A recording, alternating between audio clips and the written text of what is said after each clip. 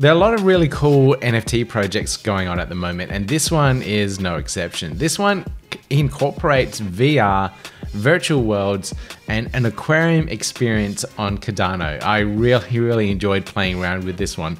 Now, I interviewed Tyler and he talks all about the project, their roadmap, what they're trying to do with it as well. I did this interview back in February, so it's a little bit late now. I did want to tie it into a whole metaverse collection of videos, but that didn't quite eventuate. Project Catalyst always seems to get in the way.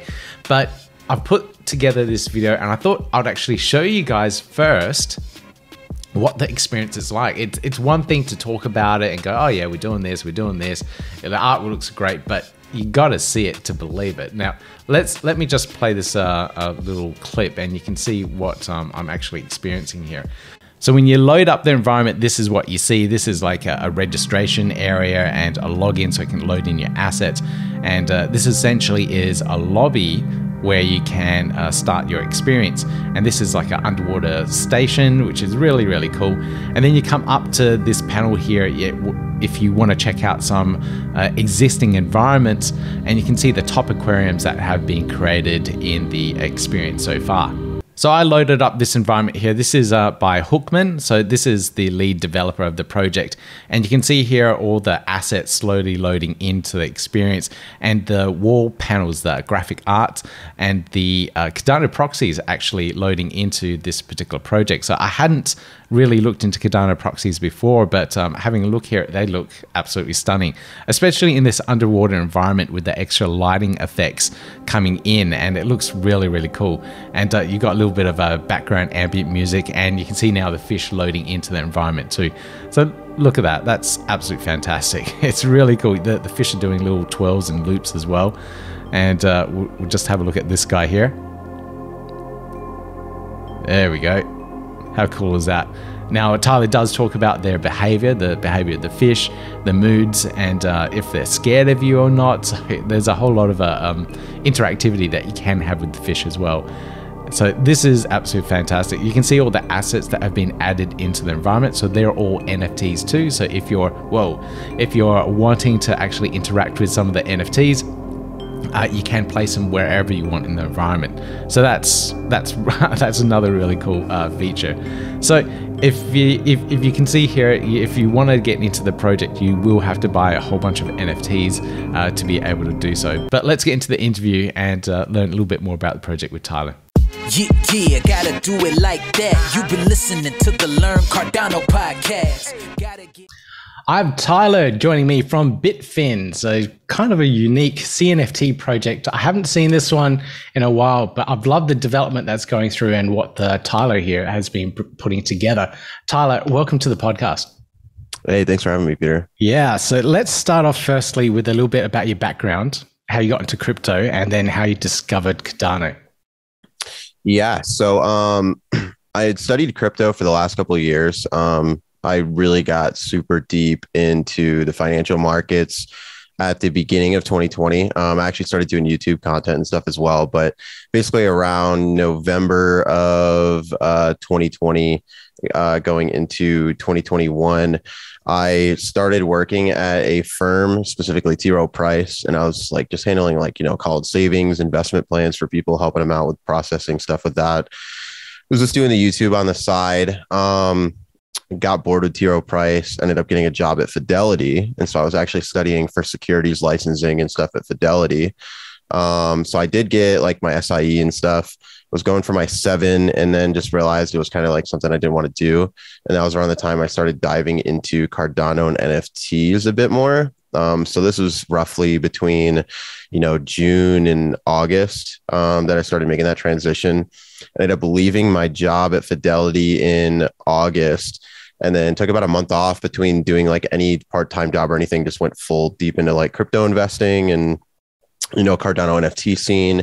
Got in a couple different projects like Cardania and Bitlands. A lot of people probably know those. And so I was pretty early investing, but I wasn't doing like anything on the development side. And basically how I evolved into doing my own stuff was more so I was hanging out in their Discord, seeing how people reacted when mints didn't go certain ways, seeing how people engage their communities, helped with like setting up Discords and stuff. And that kind of put me in a position to where I could see, what I could possibly do in the scene myself. So. And then from there, you decided to start the BitFins project. Can you tell everyone a little bit about what it is? Like, you've gone through season 1, that sold out. So congratulations on that. Can you describe the project, what it's all about and what you're trying to achieve? Yeah. So the concept came about super late August. So I think the earliest DMs I can remember, so the guys that do our minting now are Retro NFTs. They're pretty OG in the community. They've got their own platform or project they're working on over the next couple of years. But I started talking to them and I was like, hey, I haven't seen a project like this in the community. There's not a lot of utility. I like aquariums. What do you think of this? And basically when I sent those DMs, I started working on 2D Photoshop stuff that I was doing of like the first couple of fish. And the first fish I actually ever designed was like the jawbreaker that a lot of people see, like the one with a super big jaw and everything. And so I sent them off to that. Is that the red one with the blue jaw? Yeah, exactly. Okay. It's that one. Right. Yeah. Yeah. So a lot of people really like that one, but that was actually literally the first actual one that I finished. And I was like, okay, this is going to be the first fish. So I sent it off to them. They liked the idea, kind of floated it around to a couple of people that I was connected with through like Bitlands and Cardano, and was like, what are your thoughts on a project like this? And everybody was like, yeah, dude, you should just go for it. So I started going into it, basically wrote the white paper within like a week and a half, 2 weeks of basically conceptualizing it and sending it off to people. And that was around when we started the Twitter, because we started the Twitter like mid-September, early September. So we went from there. I was my own person on the team at the time, so I was the only person, but I knew, I was like, okay, well, if I get it going, I can always find somebody full-time for game dev and stuff, or learn myself. So one way or another, I was going to get to the point where we're going to have the aquarium. I was already dead set on doing it. And I kind of stumbled across our main game dev. He goes by Hookman now. So his name's Matt. And he was doing a museum gallery kind of project for Cardano, and he was super new to the scene. So he's been doing like game development and stuff as a hobby for years now. And he was trying to find his way in. And basically, if you load up your address in the museum, it would auto populate your stuff on the walls. And I was like, dude, this is literally like what I'm trying to do with like the aquarium. So I hit him up. He was like tentative at first, obviously, because, I think at the time we had like 400, 500 followers on Twitter. We hadn't minted anything. So I was like, yeah, just keep it open. I'll reach back out in a week. So we're at. And then we started doing our pre-sale. We sold out a pre-sale. And then reached back out to him. He was like, yeah, I'm interested. So then we got him on board, and he was like one of the first people I got fully on board.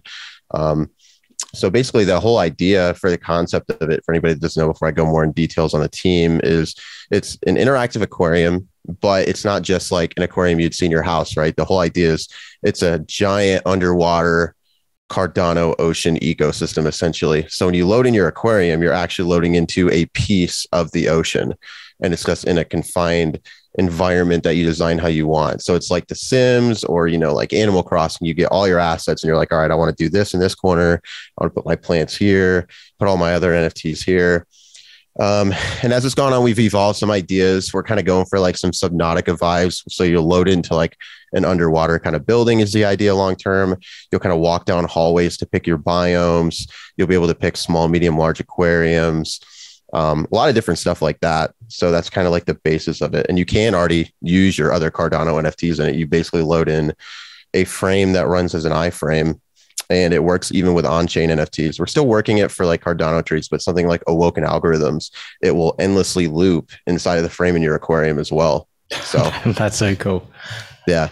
So, yeah, other than that, I mean, the rest of our team is, we've got like 5 people now totally. So we've got our main guy that's doing the 3D models of the fish. So I come up with the designs of the fish, and then I'm like, yo, here, just make it pretty for the aquarium, essentially. And he's from Ethiopia. He's pretty chill. He's the one that's been doing all the like 3D space model of the 3D models of the space buds and all those other crazy ones that people have been seeing. Right.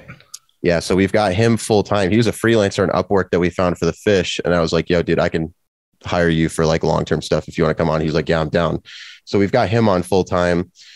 We've got a guy from India who helped make the original NFT boxes.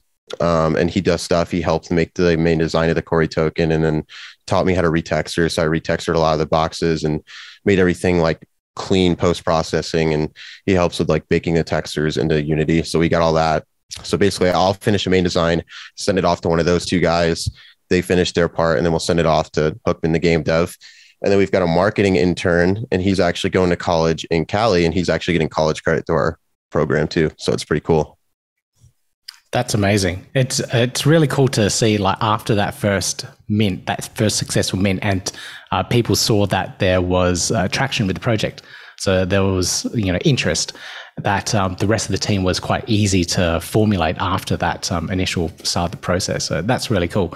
And I've also seen some of the 3D videos of the actual aquarium itself. Correct me if I'm wrong, but I swear I saw like the fish, and you can go underwater and you can experience all the initial renderings that you had. Is that right? Yeah. So we actually have a live beta. So if I think you have to put HTTPS before it with the address forwarding. So don't just type this in. But if you go to aquarium.bitfins.io, you can actually already make a login in the beta, verify multiple wallets of your own. So you send ADA to yourself, paste the TX in, and it'll verify you're the owner. You can load in, it'll verify all of the fish that you own and load all of the fish into your aquarium. If you've got assets, so like we're coming up with a decoration mint like in a couple of weeks here in February. Once you have those decorations, it'll let you load those decorations in and put them in your aquarium. And then it'll load the rest of your wallet as well for literally all of your NFTs. And you would just go pick the floating frames that we have, and you could pick any of your NFTs and display it in there, and it'll automatically adjust to the dimensions of it, so it doesn't crop them out or anything. That's so cool. Now, do you have to buy any of these decorations that you have in your aquarium? So like season 1 was about the fish. So you buy the fish, you can have them animate around in your aquarium. But what about all the decorations and all that go in the aquarium as well? Do you have to purchase them as NFTs? So yes, as of now, those will be like a bit more unique. We'll have a couple like base assets because we know like we want to make it more accessible for people, right? Yeah. So we'll have a couple like generic assets that we'll have. They won't necessarily be anything crazy. They might even be like stock assets, like stock plants from like a Unity pack or something. Nothing too crazy. But if you want like all the unique stuff or anything, we'll be having those minted out in series. Like we'll have future fish series, we'll have future decoration series, and they'll be kind of themed. Like the upcoming decoration series we have now, we're going to have like a holographic series. So you'll have like a holographic satellite, coral, plants, statues. So you can tie it all together. Then we'll have like a lava set. We're just going to have like generic like colors like pink, red, blue for your different things. So you can kind of fit around a theme if you want, even inside of the series, if you really want to go all out. But we are going to make the decorations cheaper than the fish because we want people to be able to have a lot of stuff to customize with. Like this main set. I think right now we're looking at, before we get to the minting, it's 60 to 70 unique assets based on like their different things that they are and their colors. So it'll be a lot of variety if you mint. I think the max we're going to make it right now is about 20 ADA. So it's nothing crazy. Yeah. Okay, cool. Yeah. That's the lower, like you said, the lower that you can make that price, the lower the barrier to entry, and more people can actually have their aquariums. What's the current floor price of original season 1 BitFins? So I think the fish last I saw was around like 60, 65. And that's almost up twice from where we were minting. So our pre-sale was about 25 ADA to mint. And then our main launch, it was about 35 ADA. So, okay. I missed that. Damn it. I have to jump back in and get one on the secondary market. So that way I can load up an aquarium and have a little bit of an experience. Mm-hmm. Okay. Yeah, I think a lot of people are kind of pricing them weird too. Like a lot of people realize like the utility. So like if anybody checks out our white paper, we do have extra utility for the commons and uncommons. So like your commons long-term can be eaten by future carnivore species, by future carnivore fish, sorry. Yeah. But yeah, so basically your commons will have a rare chance to be eaten by the carnivore if it's in your tank. So like, just I think like a megalodon or something. And then what would happen is we're going to try to use Adam Dean's Ludo token that they came up with. I don't know if you've ever looked into that, but basically it's a system to mint an NFT based off of an action happening in your aquarium. So we're going to try to adapt that to where once your fish is eaten, your token would get sent to an escrow wallet and you'll be sent back randomly a skeleton or ghost fish that matches the fish that got ate. So that's brilliant. That is absolutely brilliant. I love that. Like creating that. If you just had your NFT, it's there for life, right? It's there for eternity because it's on the blockchain. But having that extra interactivity on the aquarium, that's really cool. Now, in terms of interacting, can you interact with another aquarium? So that's our end game we're trying to go for. Really, we're focusing on the single player aspect and getting that up and running. But we are registered with PlayFab servers through Microsoft. If anybody listening is familiar with that, so essentially they run like a lot of the voice servers and friends lists for Xbox games and stuff like that. So what we're trying to do is once we're done with the main setup, we're going to try to expand into where you could add friends inside of the engine and visit their aquariums, similar like you could do on Animal Crossing or something. Yeah. Okay, cool. I was kind of wanting to use my carnivore fish and attack other players and create more ghost fish for other people. But maybe that's a little bit too harsh and maybe not quite the action you want to take. I know some people were talking about loaning out their assets, so maybe you could loan them your carnivore fish. They have to like run it from you if they want some ghost fish. That's pretty cool. So in terms of like your community engagement, you must be getting a lot of feedback and ideas from the community. Has some crazy stuff come out that you've actually decided to implement into the roadmap? Yeah. So the KORI token that we have, so we have a utility token called KORI. It's if you've seen it floating around, it's like this pink and blue kind of like crazy tech looking 3D token. And it looks like an NFT. It just looks like, just whatever if you just look at it. But if you look at the white paper pages for it, there's actually a lot of utility for it. It's pretty much almost every aspect of the project it'll be involved in. And so that came from the retro guys. Actually, I was talking to one of them in DMs one day. And he was like, dude, it'd be cool if you could like breed your fish. And other people had brought up like breeding the fish at some point, but we wanted to make sure it's not doing like some weird stuff where it's kind of tweaking with the supply or anything. So then he brought up that idea and I was like, yeah, that would be cool. And I thought of how Hype Skulls is actually doing their process of like you morph your Hype Skull with Vapor and they'll like make you a whole new render. I was like, that's a pretty cool aspect. So then I started thinking about different things, and it's kind of weird because I told people this. I was literally playing like Halo at the time when I was just like thinking about it. So I'll just get like random sparks of like things stuff. So I was sitting playing Halo with like one of my friends. I was like, hold on, dude, give me like 20 minutes. So I went and like I wrote up the white paper page for KORI in like 20 minutes and came back to it later that night to like finalize it. But basically, I was like, yeah, let's make this token. We'll give it a few different things, and it'll go towards that route. So that's where it came in. Where like if your ghost or skeleton fish is something you want to bring back for your new fish, you could submit a token and that ghost or skeleton fish and revive your fish with the token. You could use that token. If you've got like 4 of them, you can breed your fish. So basically you'll submit 2 of your uncommons and you're like, I want to breed a hawkfin and a jawbreaker. You send the 2 uncommons and then the 4 KORI and then a fee of ADA, and we'll breed your fish for you essentially through a vending process and give you a new NFT. And then also you use your KORI for mutation. So you can actually get a 1-of-1 coloration of one of your fish species too. If you submit one of your NFTs, that's an uncommon. So say if you want like a jawbreaker that's like got like a purple mouth and it's got like a yellow body or something, you would submit that to us and ask, and we'll set it up for you. That's really cool. I love that. The evolution and the utility of the token as well. So that's absolutely fantastic. It sounds like you guys are in for a pretty cool 2022 with all this development, all these features and everything that's coming out. Did you build this? Is it just in like Unity engine or something like that? Yeah. So right now we have it as a WebGL. So you just load in the website, and then long-term we'll have like a downloadable package. And then extremely long-term, we're looking to do like a mobile capability. So right now, technically, I think if you have a decent Android, you could load it hypothetically on your phone. It's just not going to be great. Long term, we want to have it ported for Apple. Like Mac right now, it's kind of glitchy, so we're still working it out. My game dev actually just bought like a Mac Mini, so he could try to figure out some of those coding issues and test it himself. And then one of the main things is we're actually talking with Nano Frames about doing native integration into Nano Frames. And we've already been talking about like some of the tech of basically just having like an app where you can load up your aquarium in a Nano Frame, and you don't even have to have a computer or anything. Just load up your aquarium and you'd be able to control it from like a wireless remote thing on your phone or something. Crazy. So a Nano Frame, for people that don't know, it's one of those picture frames you can have on your wall. You just plug it in, it's Wi-Fi enabled, and away you go. So I'm assuming it'll be like an app or something that will load up the NFT wallet, and hey presto, there's your aquarium. Yeah, exactly. Yeah. Crazy. Mate, this is some really cool development and some really cool ideas that you've put together. I absolutely love it.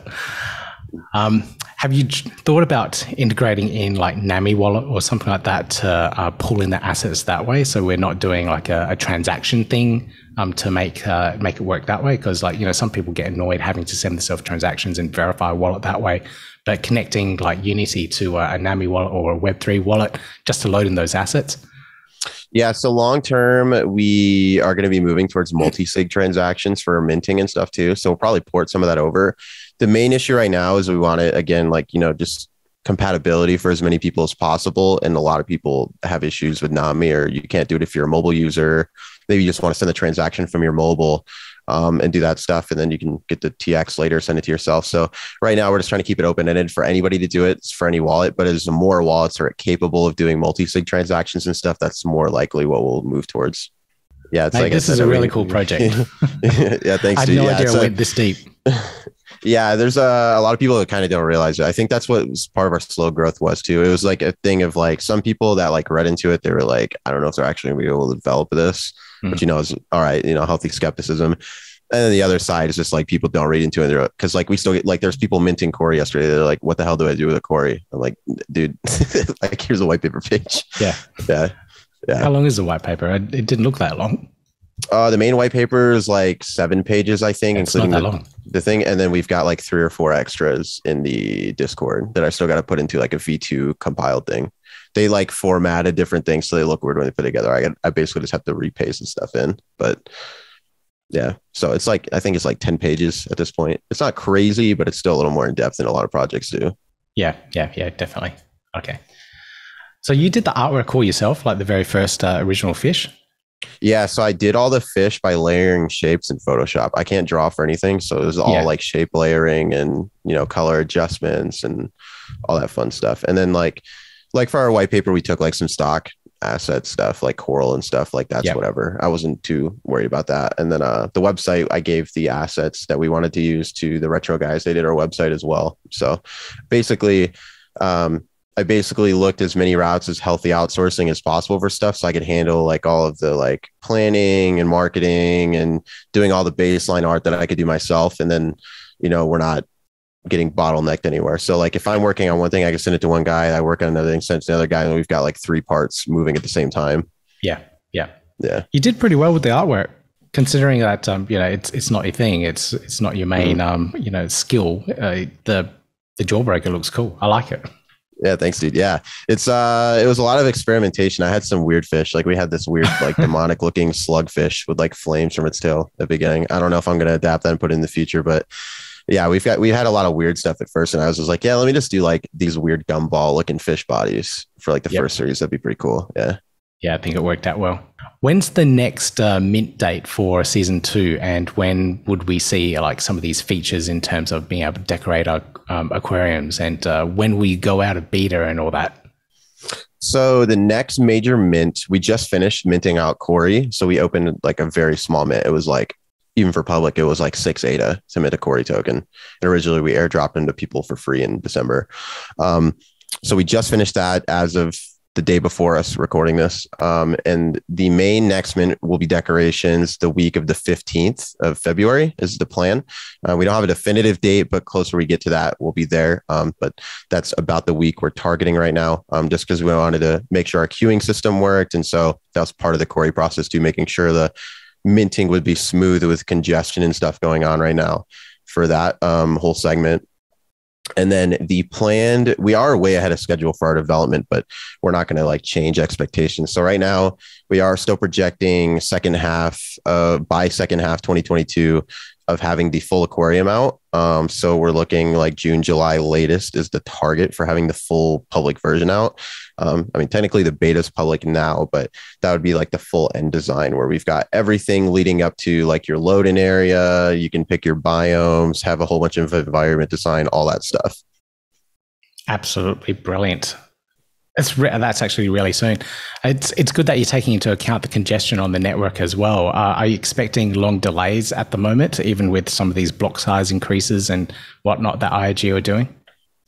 Not necessarily from a minting perspective. I think right now, if you set up your minting, it should be pretty decent. So like, for example, our KORI stuff, basically within 30 hours, we sold out of like 1,650 coins, and we had almost all of those minted within like 5 or 6 hours after we sold out.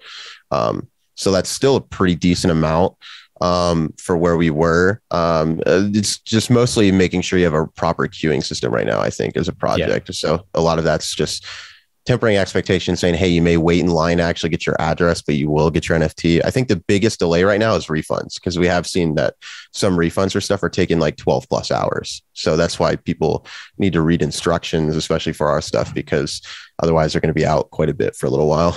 So this all sounds really awesome, but is there anything else that you're holding out on us? Or is there anything else interesting that you guys have lined up in the roadmap?